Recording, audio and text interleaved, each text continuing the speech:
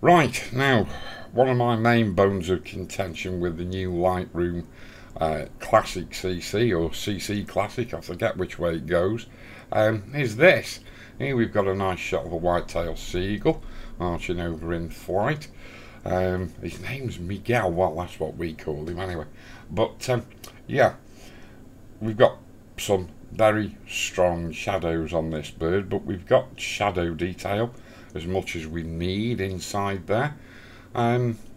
Yeah, but we now have a problem which I didn't have yesterday when I was in Lightroom CC before I upgraded, and it's quite simply this. If we go over into the develop module, oh my god, what's happened to the shadows? You'll notice if I swing between the two modules, there is no change in the histogram at all. None.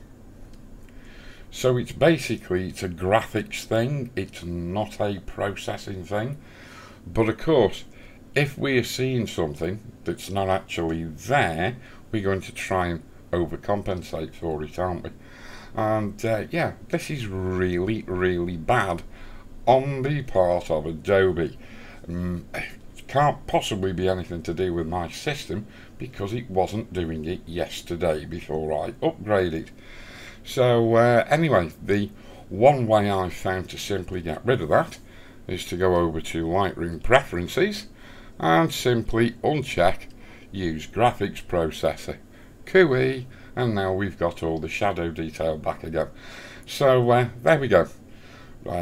Problem, I don't know how many people have got this problem. I would think more than most, because a lot of people never check their images contrast.